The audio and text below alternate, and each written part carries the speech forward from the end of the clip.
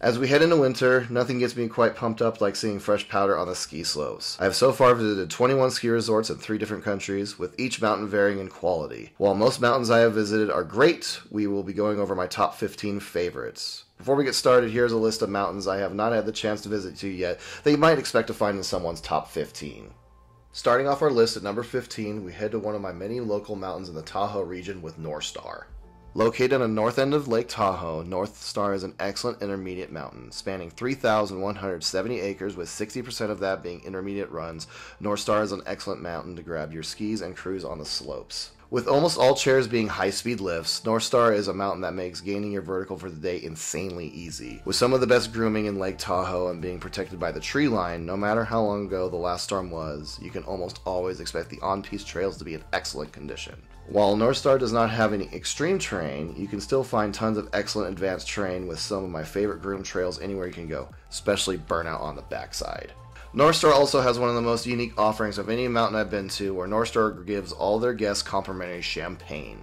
Known as Toast, every day at 2 p.m., skiers and snowboarders gather around the mountain and grab a glass of their champagne. Right as the clock strikes 2 o'clock, we all raise our glasses around the fire and toast to the day. This is one of my favorite ways to end the day and what makes North Star one of the most unique mountains you can ski at. Heading to the other side of Lake Tahoe, we stop at Heavenly Ski Resort. Skiing very similarly to North Star, Heavenly is filled with excellent groomed intermediate runs. Spanning 4,800 acres with 45% of that being intermediate runs, Heavenly is a paradise to the casual skier. Heavenly is known for 2 things, having the best views in Lake Tahoe and having some of the best tree skiing in North America. The trees are perfectly spread out from each other, making a powder day at Heavenly legendary. Heavenly can be a little tough to traverse, where it can be a little unclear exactly where you are on the mountain, or running into a flat spot where you have to traverse across. However, once you learn to navigate this mountain, you can have an absolute blast here. Also supporting almost all high-speed lifts, getting your vertical is incredibly easy at Heavenly. Heavenly does have some tougher terrain, famous for its gun barrel run right off the face of the California Lodge. This is a mogul skier's paradise. With 1,500 vertical feet, gun barrel will make your knees cry all the way down. Every March, Heavenly hosts one of the most insane skiing events I've ever heard of, called the Gun Barrel 25. Some insane individuals will race up and down Gun Barrel, and the first one to complete 25 laps is crowned the winner. If traveling 1,500 feet down moguls is not your style, then head over to Mott and Killebrew Canyons for some of the most extreme chutes you'll find in Tahoe. Whether you're searching for some extreme skiing on moguls, chutes, or something in between, Heavenly has it all. Number 13 takes us to our first destination outside the United States, to Tignes in the French Alps. Personally, I think this resort will shoot dramatically up in my rankings the next time I do make it out there. Unfortunately, in my trip in 2020, a large snowstorm came in for the 2 days that we were there, resulting in us only being able to ski about half a day out of those 2 days because the weather was too bad to continue. Now, what I did experience in that half day of skiing was amazing to say the least. There is something different about these ski resorts in the Alps that are to the scale you cannot fathom in North America. Even Whistler Blackcomb looks tiny in comparison to these gargantuan resorts. Filled with 90 lifts, Tignes will take days to fully traverse. I personally plan on spending at least 4 days there the next time I do make it out to this incredible resort. You will find things at Tignes you won't be able to find anywhere else, such as fulfilling your dream of jumping off a ski run like an Olympian. Bungee Ride is an extra cross attraction located on the mountain where you can safely strap on bungee cords to you, and then you can fly off the massive jump. Tignes also has something that is foreign to North American mountains, where you'll be able to take a funicular to access the top of the mountain and its glacier. Taking a train directly through the mountain was one of the most memorable ski runs I took during my Alps trip. I cannot wait to return to this amazing resort and see where it ranks truly on my list, as I expect it to rise quite a bit. Heading back to Lake Tahoe, we visit Alpine Meadows. The smaller brother of neighboring Palisades, Alpine Meadows is another excellent Lake Tahoe resort. While Alpine only has 13 lifts, it's amazing to see how well these are placed to access so much of the mountain. Alpine is truly known for its bowls and higher up terrain. With a little traversal, you can find some of the best runs anywhere in the country. Some of my best powder days were spent in Alpine's many bowls and chutes. Alpine Meadows also has some fantastic gullies to zip your way through the woods. The first few times I went to this mountain, I stayed more on the runs and thought it was a good mountain, but nothing to write home about. However, once I ventured off trail into these spectacular bowls, I found out why Alpine Meadows is such a special mountain. For this year, an interesting question is raised about Alpine Meadows. With the new gondola connecting with Palisades, is this one massive resort now? The argument can be made similarly to how Whistler Blackcomb is generally considered one resort. Nevertheless, I am curious to find out when I head to both Alpine Meadows and Palisades this winter. Utah is known for its amazing powder, and Alta may have the best of any resort in Utah. One of the very few skier-only resorts left, Alta is a paradise to the advanced skier. Similar to Alpine Meadows, Alta accesses so much of its terrain with so few lifts. Alta has some of the best steeper groomed runs of any mountain I've skied at, adding a new level of fun in case you don't want to ski off-piste. For those who do want to ski off-piste, Alta does have some incredible trails through the trees, along with some incredible bowls. Alta is known for being a locals mountain, and I can see how this is a favorite to those who live in the Salt Lake City area. Colorado is even more famous for its ski resorts, and its largest resort kicks off our top 10. Vail is gigantic, spanning 5,289 acres and 31 lifts, ranging from the excellent tree skiing to their legendary back bowls. The back bowls are south-facing, so in our case, where it has not snowed much in 2 weeks, they were pretty rock hard. I can only imagine how much of a paradise it would be on a powder day with bowls as far as the eye can see. The front of Vail also has some incredible terrain with one of my favorite runs anywhere, Grandy Dancer. This run consistently has its pitch changing, giving a roller coaster-like experience as you ski down the slope. The rest of Vail is also incredibly well groomed, giving some high-speed runs with some wide open trails if you know how to avoid the crowds. Where Vail really excelled is past the back bowls and Blue Sky Basin. Going to the next ridge over, Blue Sky Basin opens up even more fun terrain. Giving the feeling of being in the middle of nowhere, it is pretty amazing skiing past where you cannot see any other civilization as you look past Blue Sky Basin. Ending your day at Blue Sky Basin gives an incredible final run as you have to make your way back over to the front side of the mountain. Vail also has one of the most impressive villages in the ski industry, with tons of shopping and dining options available to help you wind down after a long day of skiing. Vail truly does have terrain for everybody. Coming in at number 9 is another mountain I would expect to shoot up in my rankings if I had a better day weather-wise, and that is Jackson Hole. As I alluded to, my one and only visit so far has been in late March, where unfortunately the snow was a lot more spring-like than we were hoping for. It had been about 2 weeks since the last storm, so it was very firm in the morning and slushy by the afternoon. Regardless of lackluster conditions, Jackson Hole still excels in an incredible mountain with so much incredible terrain. Famous for Corbett's Couloir, Jackson Hole has some of the toughest terrain out there with many runs like Corbett's that I will never be brave enough no matter how good of a skier I am. Watching videos of the annual event, King and Queen of Corbett's, just shows how insane some of the insanely good skiers at Jackson Hole are. While Jackson Hole is famous for its extremely tough terrain, there are some excellent groomed runs as well. Some of the best groomed black diamonds are found here on the right half of the mountain. Located just south of Grand Teton National Park, Jackson Hole is a very unique place to ski at. At the top of the tram, you'll find one of my favorite foods on any mountain. Jackson Hole is famous for their waffles found in the hut near Corbett's Couloir. Stuffed with peanut butter and bacon, along with many other toppings, these waffles are an excellent midday snack to get you to that late night après. Overall, Jackson Hole is an excellent mountain that I really hope to revisit one day. Number 8 brings us back to Lake Tahoe for one of the most iconic mountains in California. Palisades Tahoe, formerly known as Squaw Valley. With an incredibly rich history, you know that a resort that hosted the Winter Olympics has to be one of the best mountains in the world. Filled with tons of extreme terrain, Palisades is an advanced skier's paradise. Similar to Jackson Hole, there's a ton of terrain that I would never touch no matter how good of a skier I become. Watching skiers launch off the massive cliffs into the fresh powder below is one of the coolest experiences you'll ever get while skiing at Palisades. It's not all about the extreme terrain, however. With tons of excellent advanced terrain on the mountain, there is plenty for most skilled skiers to have a heyday. Finding hidden gems, such as appropriately named Hidden Bowl, makes for a powder day to be an all-time great. One of my all-time favorite runs is at Palisades with one of the best bowls in the country, North Bowl.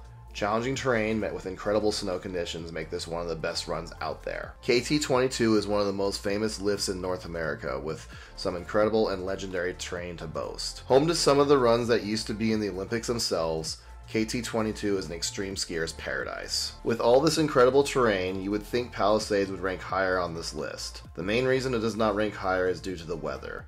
Unfortunately, it is uncommon to have wind holds that shut down a significant portion of the mountain. However, when you do get those bluebird windless powder days, you may have one of the best skiing days ever in front of you. With the addition of the new gondola, Powder Days will be next level with a quick trip over to Alpine Meadows to hit up their excellent bowls as well. We next head down south to the other side of the lake to Kirkwood. Located off the beaten path, Kirkwood rewards anyone who manages to make the venture out to Kirkwood Valley. While lacking the amenities of most major resorts, Kirkwood makes up for it with some of the best and most difficult terrain in the country. Standing toe-to-toe with giants like Palisades and Jackson Hole, Kirkwood has plenty of insane and fun terrain to let yourself go wild on a powder day. Kirkwood is littered with amazing gullies and unique ski runs such as the Wave. Located on the backside, the Wave is a naturally forming crest that makes it look like snow is going to be a wave cresting on the beach. This leads to one of my all-time favorite areas to head to on a powder day. You then finish up your run skiing through Kirkwood's incredible trees. Heading back over to the front of Kirkwood are some amazing runs such as Snow Snake Gully. Ski down a naturally forming half-pipe from the top of Chair 11 all the way down to the base. Then head up the Kirkwood's most famous chair, the Wall. Appropriately named for a bowl facing the rest of the valley, the Wall is a hotspot for any skier on a powder day.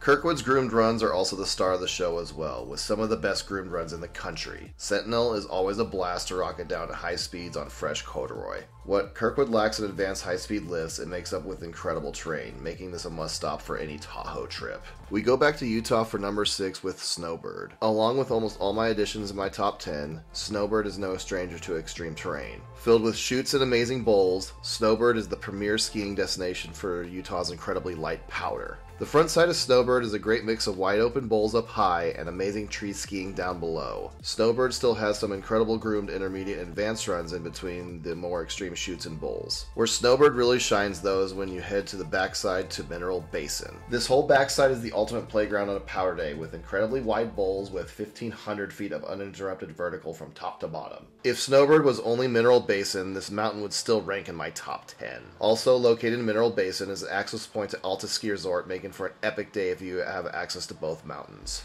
Snowbird also has one of the most unique ways of accessing any point of any mountain, where you board a moving conveyor belt that goes through a tunnel drilled out through the mountain. Overall, Snowbird is a must-visit to anyone who loves wide-open bowls like myself. Starting off our top 5, we head to California's premier resort, Mammoth Mountain. Mammoth is a ski resort I've been skiing at for decades. This and nearby June Mountain is where I learned how to ski when I was just a few years old. Needless to say, Mammoth has a lot of sentimental value to me. Sentimental aside, Mammoth is one of the best mountains on the West Coast and in the United States. Mammoth has amazing variety from beginner up to expert runs. While other mountains on this list have more extreme terrain, Mammoth has everything the advanced average skier would find in their ability levels. Mammoth also has some of the best snow on the West Coast thanks to the high elevation levels you typically find in Colorado. With a base around 8,000 feet and a summit all the way up to 11,059 feet, Mammoth has incredibly varied terrain.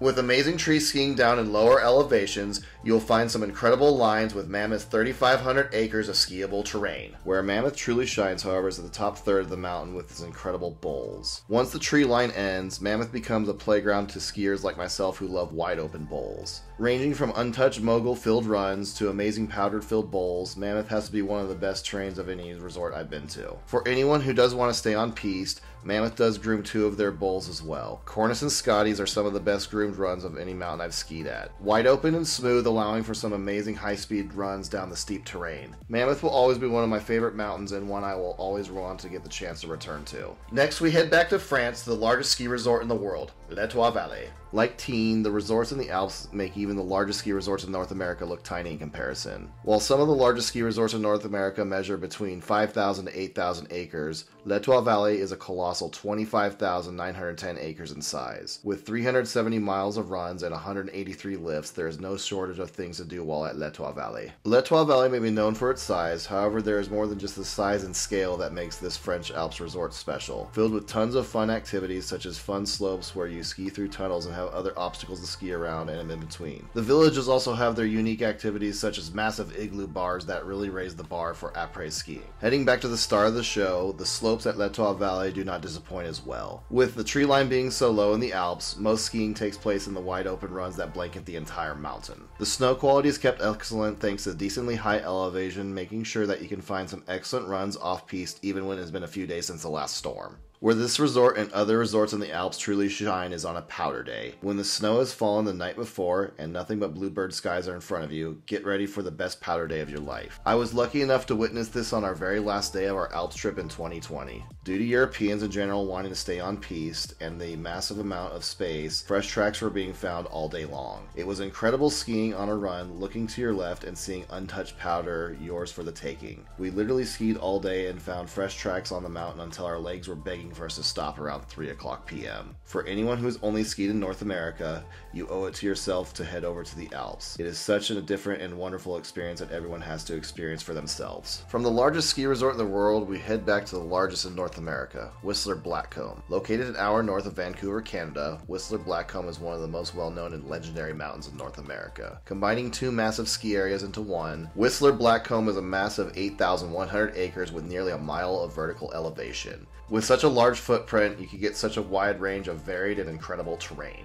Like many mountains with this large of a vertical presence, the bottom half of both mountains have excellent tree skiing opportunities. Combined with excellent natural foliage and terrain, Whistler Blackcomb is littered with other incredible groomed runs that seem to go on forever. However, the top portion of these mountains is where they truly shine. As you might have guessed, the wide open bowls are spectacular at both mountains. On the Whistler side, you have the entire top portion of the peak open for wide open bowl skiing. However, the Blackcomb side is where the bowl skiing truly shined for me. With equally as great of a wide open terrain as the front side of Whistler, you can spend all day in the high alpine. The best run in North America, in my opinion, requires a little bit of hiking to get to, but is so rewarding.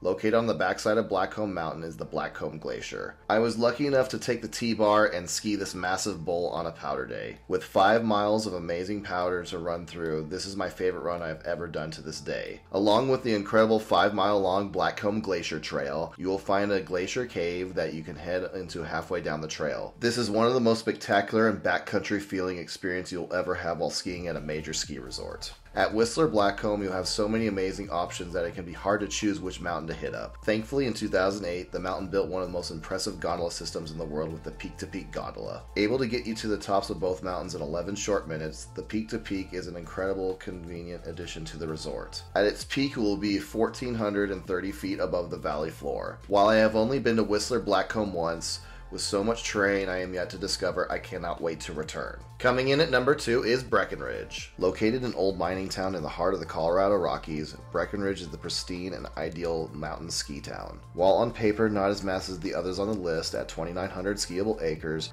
with each of its 5 peaks feeling different from the last, you will never get bored skiing here. Like many other resorts on this list, Breckenridge has fantastic tree skiing. In particular, my favorite tree skiing run of all time, the Windows. Located on Peak 9, this amazing run has many different tree runs you can take. All meeting down at the creek below, this run gives the backcountry feeling that all the best ski resorts have. Breckenridge also has incredible grooming to give tons of amazing intermediate cruisers, especially over at Peak 7. With the pitch always changing, runs all over Peak 7 keep things interesting all the way down to the base of the mountain. The true crown jewel of Breckenridge is Peak 8, where you can take the highest lift in North America at 12,840 feet. Giving tons of incredible access points, the Imperial Super Chair is one where you can spend your entire day lapping. One of my top 3 favorite runs in the world is on the top of this chair, where you'll be able to make a quick traverse over to Whale's Tail. This massive bowl is one that commonly holds onto snow, making for fantastic runs even when it has been a week or so since the last storm. Breckenridge truly has what skiers like myself dream about, which is wide open bowls above the tree line, something that all the mountains in my top 5 possesses. For those who are wanting even more adventures, hiking to the top of peaks 6 or 8 can be incredibly rewarding. During my 2018 trip, the last run of the day was spent climbing to the top of Peak 6 and having Beyond Bowl to ourselves. This is one of the most memorable and incredible skiing experiences to date. It's amazing terrain like this that makes Breckenridge one of my all-time favorite mountains. For my number 1 resort, we head up to Montana to one of the most well-rounded resorts out there, Big Sky. Ranging from beginner terrain, tons of intermediates, and to the most difficult terrain I've ever seen, Big Sky has it all. Located right between Bozeman and Yellowstone National Park, Big Sky is one of the premier winter destinations. Big Sky is one of the largest ski resorts in North America at 5,800 acres with 36 chairs. Over the last decade or so, Big Sky has been investing very heavily on upgrading their lifts into the best collection of ski lifts in the country. Most major lifts are high-speed lifts, and 3 of them are super advanced lifts with heated seats. These 3 lifts also have a bubble shield to pull down to help take care of the headwinds you may commonly encounter while on these lifts. Big Sky is also home to North America's only 8-seater lift. With this massive lift infrastructure, Big Sky might be the best mountain to handle crowds in North America. As I alluded to before, Big Sky has incredible terrain for all ability levels. Scattered across most of the mountain, there are some incredible groomed intermediate runs.